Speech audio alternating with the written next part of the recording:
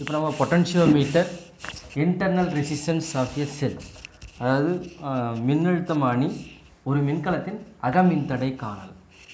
இந்த எக்ஸ்பெரிமெண்ட்டில் நமக்கு இருக்கிறது ஒரே ஒரு சர்க்யூட் தான். இதுவும் ரொம்ப சிம்பிளான எக்ஸ்பெரிமெண்ட் தான். நம்ம ஏற்கனவே பொட்டன்ஷியோமீட்டரில் எல்ஆர் சர்க்யூட் கொடுத்து பொட்டன்ஷியோமீட்டரில் எப்படி ரீடிங் எடுக்கிறது அப்படின்ற விஷயம் எல்லாத்தையுமே பார்த்தாச்சு. இப்போ நம்ம இந்த எக்ஸ்பெரிமெண்ட்டுக்கு உண்டான சர்க்யூட்டை நான் போடுறேன். அந்த எல்நாட் சர்க்யூட் இருக்கு இல்லைங்களா, நம்ம பொட்டன்ஷியோமீட்டர் லோ ரேஞ்ச் வோல்ட் மீட்டரில் போட்ட சர்க்யூட், அதையே கொஞ்சம் மாடிஃபை பண்ணால் நம்ம இந்த சர்க்யூட்டை வரைஞ்சிடலாம். இந்த சர்க்யூட் நம்ம ஏற்கனவே போட்டாச்சு. Primary circuit, accumulator, positive negative, இது வந்து கீ. இதை பாசிட்டிவ் எடுத்து பொட்டன்ஷியோமீட்டர் ஏ எண்ணில் கொடுப்போம். இங்கே கீயோட அடுத்த எண்டை எடுத்து பொட்டன்ஷியோமீட்டரோட பியில் கொடுப்போம். அதுக்கப்புறம் அங்கே எல்நாட் சர்க்யூட் நம்ம எப்படி கொடுப்போம்னா டேனியல் செல், galvanometer, high resistance, Jackie, ஜேனா Jackie, இது ப்ளஸ் மைனஸ். இப்போ நாம் இது எல்நாட்டுக்கு உண்டான சர்க்யூட், இதை தான் ஃபஸ்ட்டு போடணும். போட்டுட்டு இதில் அடிஷ்னலாக நம்ம என்ன பண்ணணும்னா ஒரு ரெசிஸ்டன்ஸ் பாக்ஸ் ஆர், அதுக்கப்புறம் இதுக்கு ஒரு கீ. இது இந்த சர்க்யூட்டில் எக்ஸ்ட்ரா வர சர்க்யூட். இப்போ நம்ம இந்த ரெசிஸ்டன்ஸ் பாக்ஸ் கீ ரெண்டுத்தையும் கனெக்ட் பண்ணி வச்சுருங்க. வச்சுட்டு இந்த பக்கம் ஆரில் ஒரு எண்டு ஃப்ரீயாக இருக்கும், கீழே ஒரு எண்டு ஃப்ரீயாக இருக்கும். இந்த ரெண்டு எண்டையும் எடுத்து ஆரில் இருக்கிற ஃப்ரீ எண்டை எடுத்து டேனியல் செல்லோட பாசிட்டிவில் கொடுத்துருங்க. டேனியல் செல்லோட நெகட்டிவ்லேருந்து கீக்கு ஒரு கனெக்ஷன் கொடுத்துருங்க. இதுதான் இந்த எக்ஸ்பெரிமெண்ட்டுக்கான சர்க்யூட். இதை நீங்கள் ரொம்ப சிம்பிளாக ஞாபகம் வச்சுக்கலாம். ஃபஸ்ட்டு எல்ஆர் சர்க்யூட்டை ட்ரா பண்ணுங்கள். அதில் வர டேனியல் செல் கூட அடிஷ்னலாக ஒரு ரெசிஸ்டன்ஸ் பாக்ஸ் கனெக்ட் பண்ணி ஒரு கீயை கனெக்ட் பண்ணிட்டீங்கன்னா இதுதான் இன்டர்னல் ரெசிஸ்டன்ஸுக்கு உண்டான சர்க்யூட் டயக்ராம். இப்போ நம்ம ரீடிங் எடுக்கணும். இதில் பார்த்தீங்கன்னாக்கா ரெண்டு கீ இருக்கும். ரெசிஸ்டன்ஸ் பாக்ஸுக்கு ஒரு கீ, அக்யூமுலேட்டருக்கு ஒரு கீ இருக்கும். இந்த கீயை போட்டிங்கன்னா இந்த சர்க்யூட் ஃபுல்லாக ஒர்க் ஆகும்.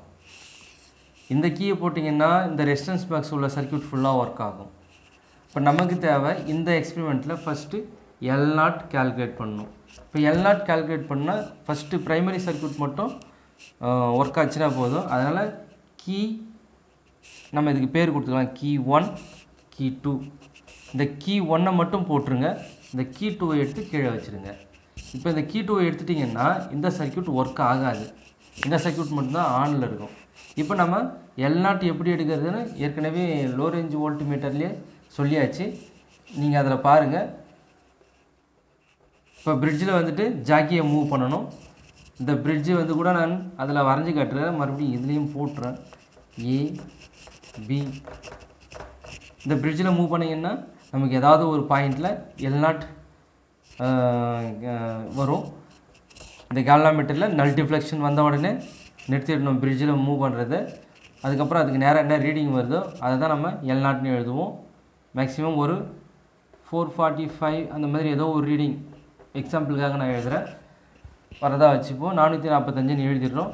அதுக்கப்புறமா நம்ம செகண்டரி சர்க்யூட் இருக்கு இல்லைங்களா, இதை வந்துட்டு இந்த கீ எடுத்து போடணும். போட்ட உடனே இந்த சர்க்யூட்டும் ஒர்க் ஆகும். இப்போ ரெண்டு சர்க்யூட்டுமே ஆனில் தான் இருக்கும். இப்போ நம்ம என்ன பண்ணணும் அப்படின்னா இந்த ரெசிஸ்டன்ஸ் பாக்ஸ் அதை பற்றி நான் உங்களுக்கு சொல்லிடுறேன்.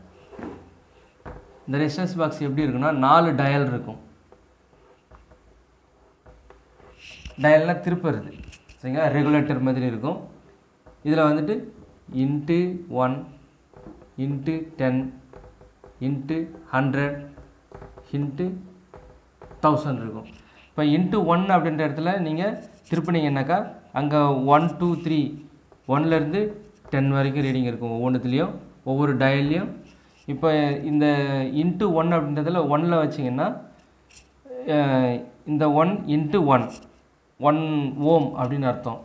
2ல் வச்சிங்கன்னா 2 ஓம்னு அர்த்தம். 3 வச்சிங்கன்னா 3 ஓம்னு அர்த்தம். அதே மாதிரி இங்கே 1 இன்ட்டு 10 இருந்துச்சுனாக்கா 1ல் வச்சிங்கன்னா 10 ஓம்னு அர்த்தம். இங்கே 1 இன்ட்டு 100னா 100 ஓம். இது 1000 ஓம். நம்ம யூஸ் பண்ண போகிறது இன்ட்டு 1 தான். இதில் 1 ஓம் வச்சுட்டு நீங்கள் ஜாக்கி எடுத்து பிரிட்ஜில் மூவ் பண்ணணும். மூவ் பண்ணும்போது எவ்வளோ ரீடிங் வருதோ அதை நீங்கள் டேப்லர் காலத்தில் எழுதணும். 2 3 4 ஓமில் எழுதிக்கணும். இப்போ 1க்கு நேராக எவ்வளோ பேலன்சிங் லென்த் வருதோ அதை எடுத்து எழுதுங்க. அதுக்கப்புறம் இதில் டயல் பாக்ஸில் 2 வைங்க. மறுபடியும் பேலன்சிங் லென்த் மெஷர் பண்ணுங்கள். எவ்வளோ வருதோ அதை எழுதுங்க. இதே மாதிரி 10 ஓம் வரைக்கும் நீங்கள் ரீடிங் எடுத்து எழுதிக்கணும். இந்த எக்ஸ்பெரிமெண்ட்டில் கிராஃப் கிடையாது. நம்ம கொடுக்குற ரெசிஸ்டன்ஸ் வேல்யூவுக்கு ரிலேட்டடாக எவ்வளோ பேலன்சிங் லென்த் வருதோ அதை தான் நம்ம இங்கே எழுதுகிறோம். நம்ம கொடுக்குற ரெசிஸ்டன்ஸ் வேல்யூவுக்கு தகுந்த மாதிரி இங்கே வந்து இன்டர்னல் ரெசிஸ்டன்ஸ்லேயும் வேரியேஷன். இது எக்ஸ்டர்னல் ரெசிஸ்டன்ஸ் நம்ம கனெக்ட் பண்ணுறது.